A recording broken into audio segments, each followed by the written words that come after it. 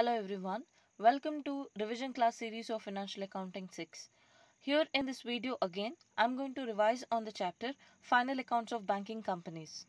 Here, I have taken up a question where you have to prepare profit and loss account and balance sheet along with the relevant notes. This kind of question usually comes for 24 marks in the semester examinations. So now, let's see the question. Following is the trial balance of Evershine Bank Limited as on 31st March 2016. They have given the items. First one, share capital, then premises less depreciation, money at call and short notice, bills discounted, fixed deposits, savings bank deposits, current account balances, then investments in government securities, interest and discount, reserve fund, cash in hand, loans and cash credits, term loans, profit and loss account balance on 1/4/2015, cash with other banks, borrowings from other banks, rent received, unclaimed dividend, commission, cash with RBI, audit fees, interest paid on deposits, non-banking assets, salaries, printing and stationery, sundry expenses. Then they have given the additional informations. First one, the bills discounted mature at an average date of 12 June 2016, including grace days. All bills were discounted at 10% per annum. Second one, provide rupees 20,000 for doubtful debts. Third one, bills for collection amounted to rupees 2 lakh. Fourth one, acceptances on behalf of customers amounted to 40,000. Create a provision of rupees 1 lakh for taxation. There is a liability on bills of exchange rediscounted amounting to 25,000. Directors proposed dividend at 10% for the year 2015-16. Interest accrued on investment was rupees 23,000. Transfer 20% of profit to statutory reserve. Write necessary notes and prepare profit and loss account and balance sheet in the prescribed form. So these are the informations given in the question. So just like the previous questions, we have to first identify which item has to be shown under which note number. So as I said, in this question, you have to prepare both profit and loss account and balance sheet along with the relevant notes. So you have to identify which item should be shown in balance sheet and which item goes to the profit and loss account. Now coming to the first item, share capital. So it is an item which belongs to balance sheet. Okay, it should be shown in balance sheet. So it should be shown in note number 1. Then premises less depreciation, it's a fixed asset. So it should be shown in note number 10, that is under fixed assets. Money at call and short notice, it should be again shown in note number 7. Okay.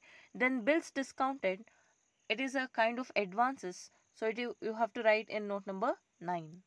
The next one, fixed deposits, it should be shown in note number 3 under deposits.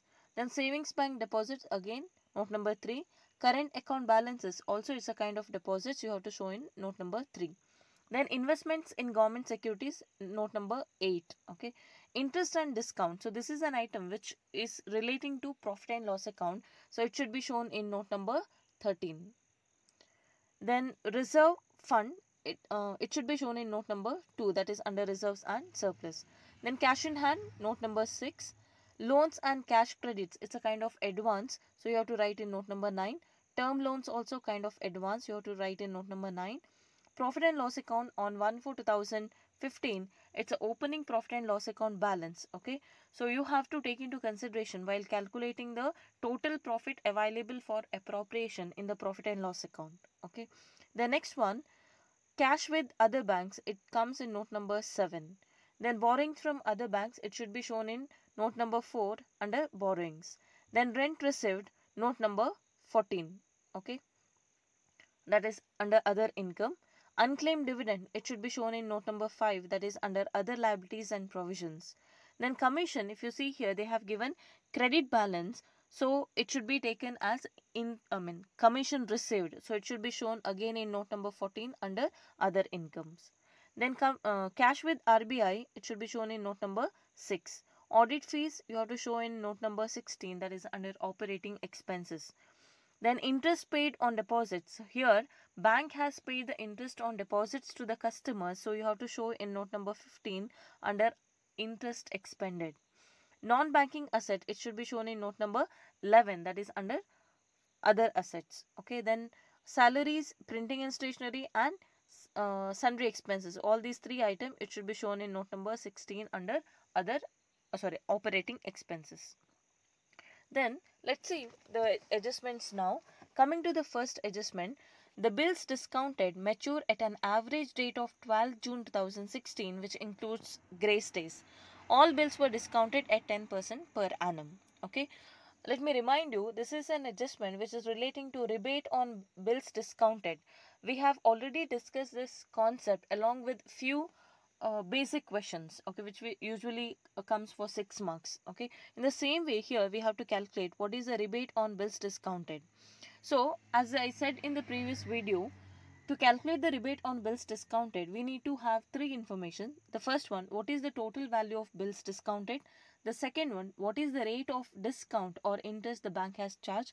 And the third one, what is the number of days that lies between the beginning of next financial year and the maturity date? Okay, maturity date of all the bills. So now coming to the first information, as I said, let's see what is the total amount of bills discounted. Here it is given that the total amount of bills discounted is 2 lakh. Okay.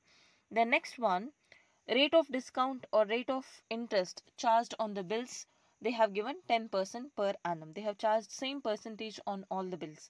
Then the average due date of all the bills they have discounted falls on 12th June 2016. So now let us calculate the rebate on bills discounted. Okay. As I said, you have to calculate the number of days between the beginning of next financial year and the maturity date.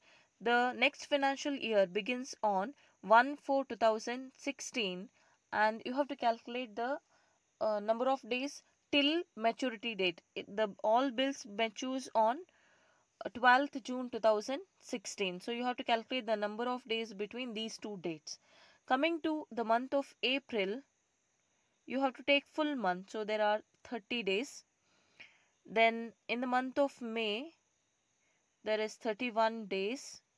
Then in the month of June you have to consider only up to maturity date, that is 12. Okay, so now when you add you get 73 days. Okay, this is the number of days for which the rebate has been received in advance, but it will be earned during the next financial year. So this one information we got to know. Then bills, total amount of bills discounted is 2 lakh and the rate of discount is 10%. So now let's calculate what is the rebate on bills discounted at the end of the financial year. So how to calculate? Amount of bills discounted, that is 2 lakh, into rate of discount, that is 10% divided by 10 divided by 100, into number of days, that is 73 divided by 365. Okay, when you do the calculation, the amount comes to 4,000. So this is the rebate on bills discounted at the end of the year. So now what are the two adjustments or where these rebate on bills discounted has to be shown? Coming to the first adjustment, as I said, this amount has been received but it has not been earned during the current financial year. So it should be deducted from total interest received. Okay, we have already come across this item here. That is interest and discount. Total amount is 8 lakh.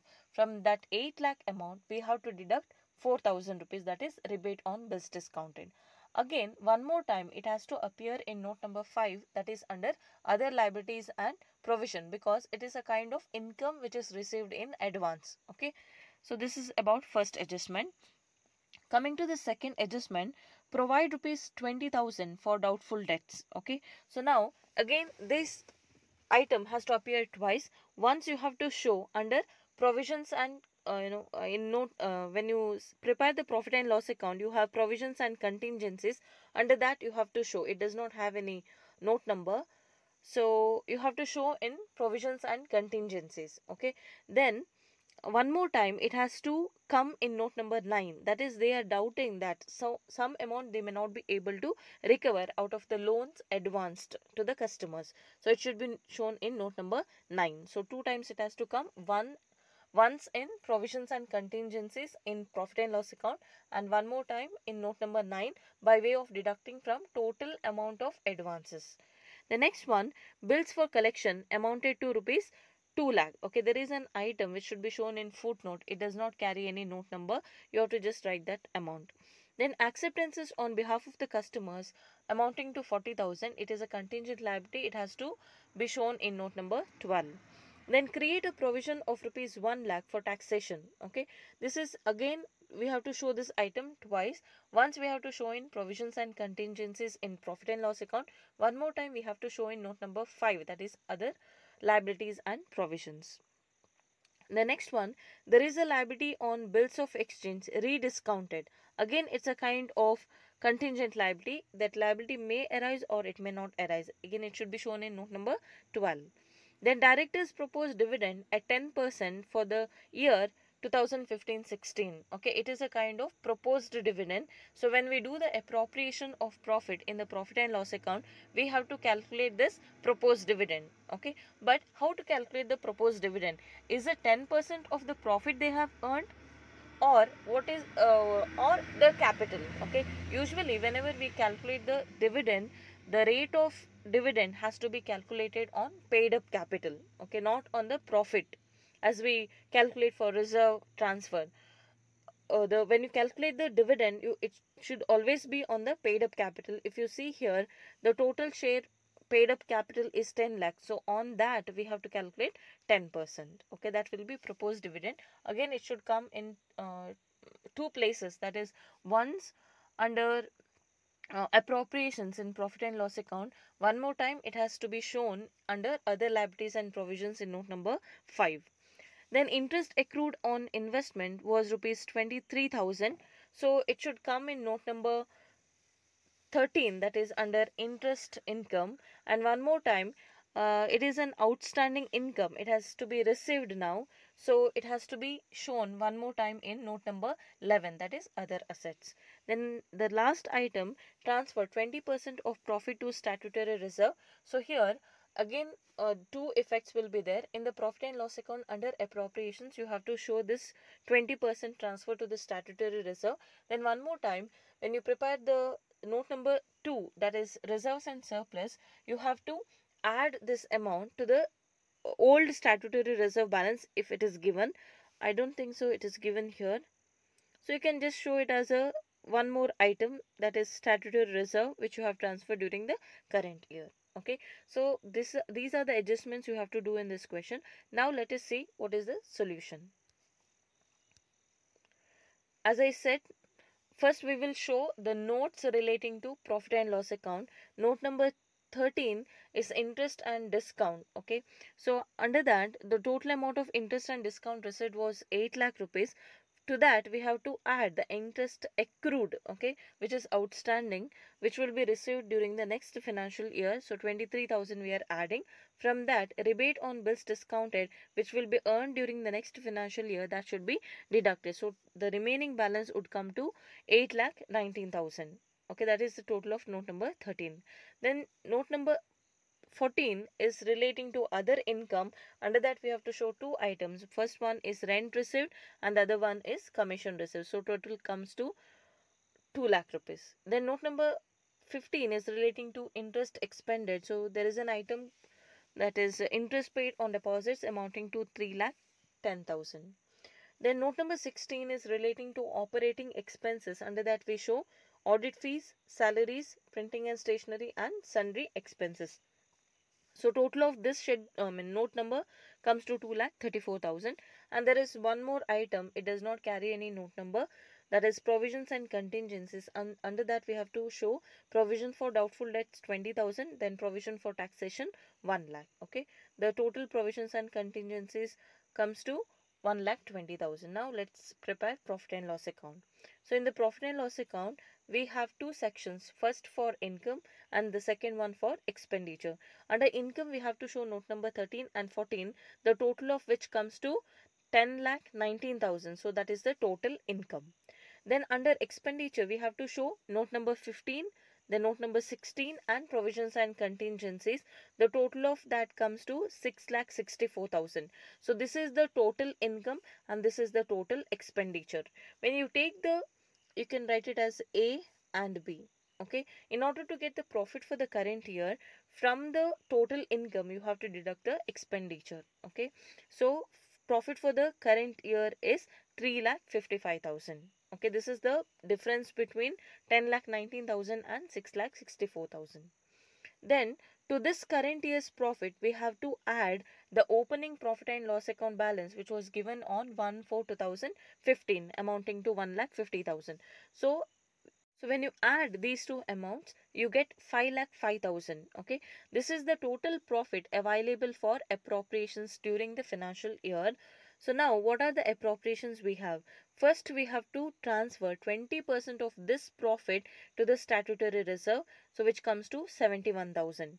Then transfer to other reserve they have not given, so you can just skip that. Okay, then proposed dividend, as we discussed, they have given 10%, but 10% should not be calculated on this profit, but it should always be calculated on the paid up capital. Okay, here in this case, paid up capital is 10 lakh rupees. On that, 10% comes to 1 lakh. Okay, that is the proposed dividend. Okay, so now the total appropriation, they have not given any other appropriations. So 1,71,000 is the total appropriations. From this balance, if you deduct this balance from 5,05,000, you get a remaining balance of 3,34,000. So this balance should be shown in the balance sheet in note number 2 under reserve fund. Okay, reserves and surplus. So this is the balance carried forward to the balance sheet.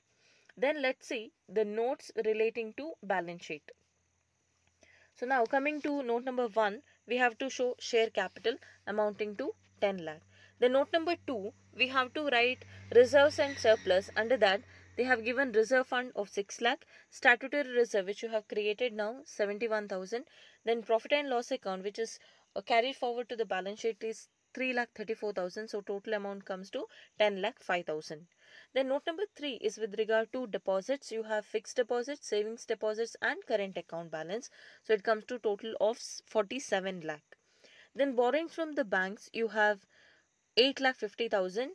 That is note number 4. Then note number 5 is other liabilities and provisions. Under that, we have to show unclaimed dividend, rebate on bills discounted, provision for taxation, proposed dividend. So total amount comes to 2,14,000. Then note number 6 is cash and balance with RBI. We have to show cash in hand as well as cash with RBI. Total amount comes to 5,15,000. Then the note number 7 is cash or balance with other banks and money at call and short notice. Here we have two items. Cash with other banks 1,46,000. Then money at call and short notice is 6 lakh. Together it comes to 7,46,000. Then note number 8 is investments. So under that we have to show investments in government securities.